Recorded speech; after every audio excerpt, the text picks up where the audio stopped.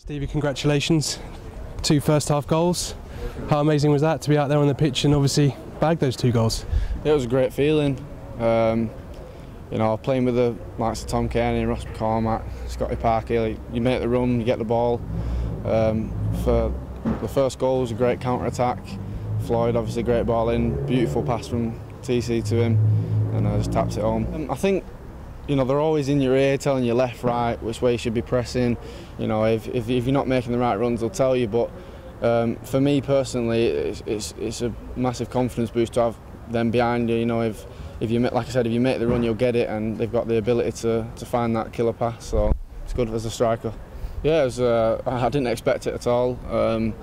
I think, you know, just to be representing Fulham at the first team level for me was, you know, even coming on the last 5 minutes was a massive honour. So to start the game was an unbelievable feeling, yeah. And how was it playing alongside Floyd Aiti? For some of the fans who weren't here, describe some of his game and what he brought to the table.